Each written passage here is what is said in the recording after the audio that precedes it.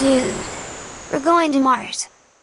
We'll be bringing some comedians to tell us the worst gigs that they've ever had. The hell gigs, dude. We're going to be talking about the worst gigs of all time. And I'll tell you, just so you guys know, the worst gig that I ever had, I was telling our friends here at Beyond Media. Was that the Livestock Show one? No. This was, I think... that one was pretty bad. No, that one was bad, but I've grown to the...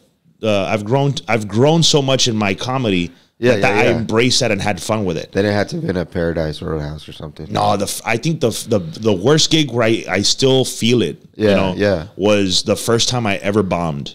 And I had been doing comedy since I was 8 years old, and I had never had a bad set up until I was 18. Wow. And I was like, I'm just good at this. I'm so good. And then my manager at the time tells me, I got a gig for you in front of 2,500 people. And I'm just like, oh, yeah, bro, I'm going to kill this. Yeah. And he's like, it's in a park.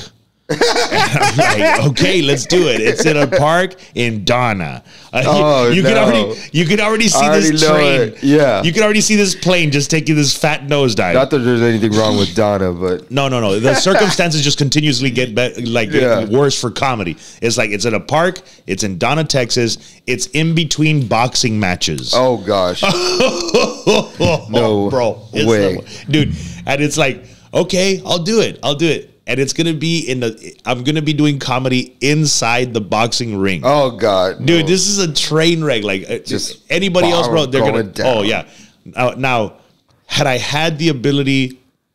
By the way, this is before Dane Cook did that performance in a circle. Oh, yeah. So I had never performed in a 360 before, and people were all around the ring, so I had to perform in a circle. Yeah, you have to... That was great. All of them. I had never done that before. I was tripping out with that, right? Yeah. Then 2, it was outside. 3, I was using wireless microphone, and every time a wind gust came by, the signal would lose its connection to the receiver, and it would take about 5 seconds for the system to boot back on. Oh, dude, you want to talk about like ruining a comedy show? Because 5 seconds in comedy, dude, it's an eternity. Okay, because you're just waiting there, and like as I was about to deliver the punchline, the microphone would go off and like, y entonces estaba. Oh man. Yeah, no, that looks bad right now, bro. Dude, and as I'm trying to recover, like this thing was happening like every couple of seconds, you know. Oh wow.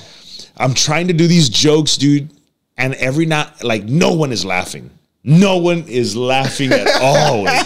And I'm trying to do this joke, and every time I come around, there's this lady just looking at me straight in my eyes, dude. Just like she sees her way in the fucking, like, thumbs down, dude. Thumbs down.